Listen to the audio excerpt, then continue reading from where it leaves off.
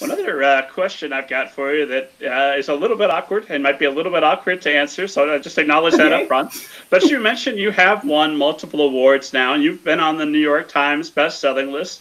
We just read the nice things that Kirk has had to say about you a little bit earlier in the program.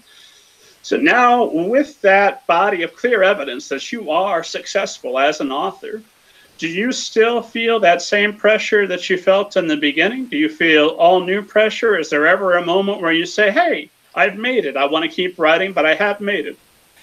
I don't think the pressure ever goes away. And I have never felt an I made it moment. I know how lucky I am that this is my full-time job. I mean, this is a dream, and I'm so fortunate. But no, I never look at even the best things that have happened to me and think, okay, now I'm there.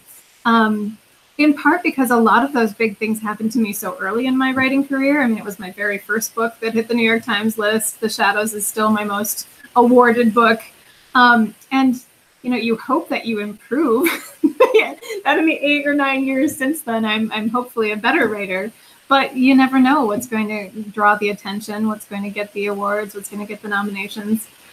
So no, I still get rejections all the time. I get rejections for poems or for some event that doesn't invite me. Or I mean, yeah, it's just writing is a constant cycle of acceptance and rejection. So maybe if I someday get to the point where no one ever tells me no again, then I'll feel like I've made it. But I certainly don't feel that way now. Every day I'm still trying to write better than I did before, and yeah, make fewer mistakes. Well, I suspect at this point, if I were to reach that stage and no one ever told me no anymore, I'd start to get insecure about why is no one telling me no? Yep, there must be something wrong.